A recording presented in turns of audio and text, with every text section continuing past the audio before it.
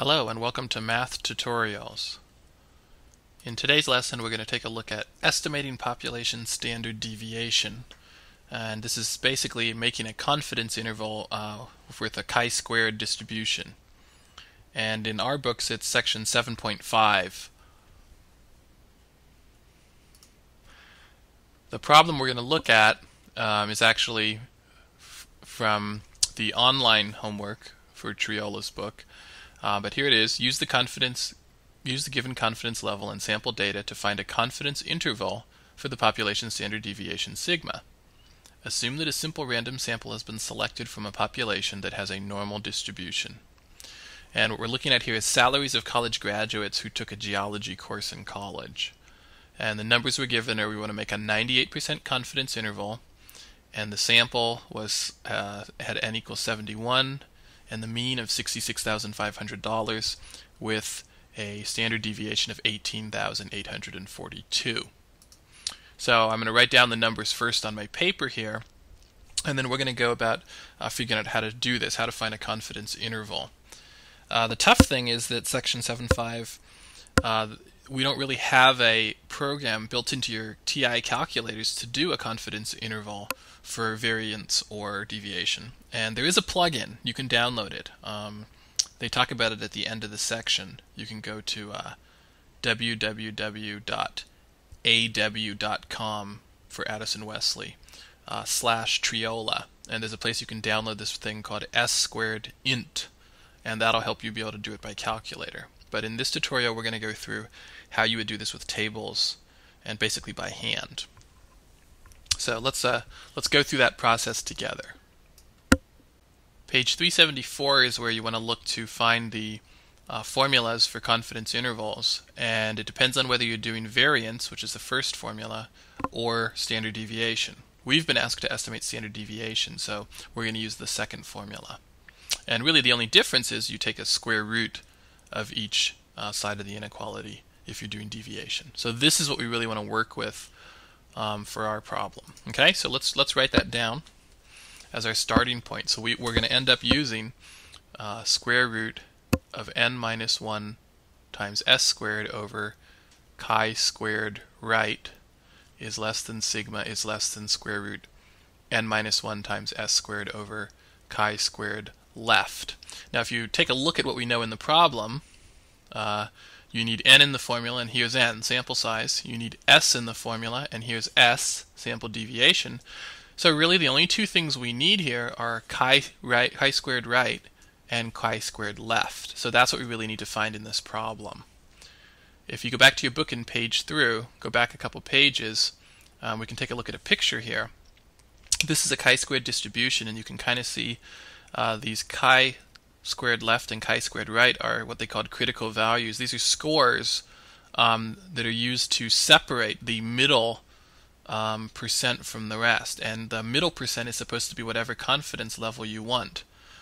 In this particular picture it's a 95%, but in ours we're asked for 98. So let's go through how you would actually find those points for your problem. So let's draw a chi-squared distribution. Here's 0. And what you do is you mark off two lines here. That would be chi-squared left and chi-squared right. And you mark them off so that the confidence level you want is in the middle. In our case it's 98%, so this is going to be 0.98 in between those two marks.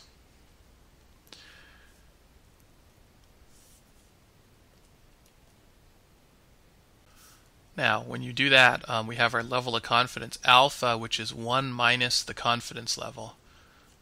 It's 1 minus 0.9, it's 0.02. And what that really tells you is how much area is left for these two little tails, and they're supposed to be equally split. So if it's 2% that's left, it's going to be 1% in each of these little tails.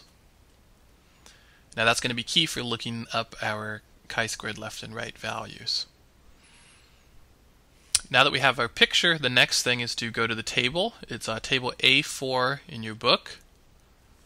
It's way in the back. It's on page 755. And if you take a look at it, it's got degrees of freedom on the left, and that's n minus 1. So in our case, we've got degrees of freedom is 71 minus 1. It's 70. So we're going to be looking at 70 down here in the table.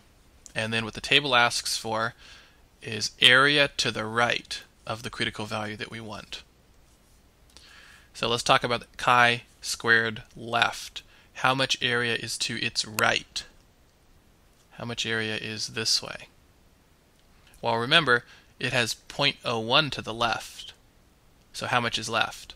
If 1% is on the left, then 99% is to the right. So it's got 0.99 to the right. So we look up 0.99 to the right. That's our second column here. And then we look up 70 degrees of freedom. So 45.442.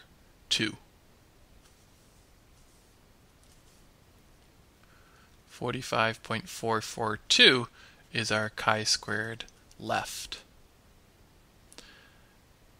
Now let's go to chi-squared right. How much area is to its right? Well, it's just that 1% over here. The 1% is to its right. So we go back to the table, and we're going to look up 0.01 to the right, the second to last column here, and then we're going to still go n equals 70. So it's 100.425.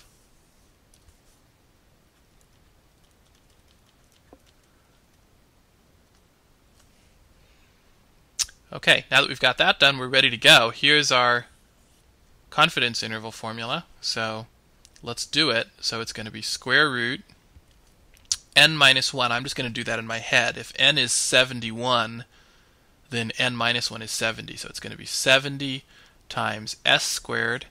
S is 18,842. And then you divide by, be careful here, you're dividing by chi-squared right, the bigger one, first. So 100.425 goes down there. And then on the other side, we're going to do n minus 1, so it's 70 once again. It's the same top of your fraction, nothing changes. But then the bottom, you're going to use the chi-squared left value, 45.442.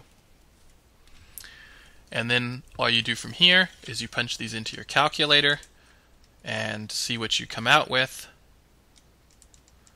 So what I'm getting, if I type in the first one, I'm going to round to the nearest dollar. That's what the instructions asked for. So I'm getting 15,730.955. I'm going to call it 15,731, rounding to the nearest dollar.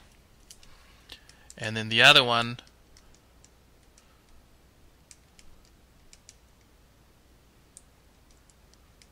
I'm getting 23,385.5. I'm going to round it up to 86, 23,386. That's our 98% confidence interval estimate. And what it means is that we're 98% confident that the true deviation for the population, for the entire population, lies between these two numbers, 15,731 and 23,386. Okay, so this completes a tutorial on how to do this by hand using the tables in the book.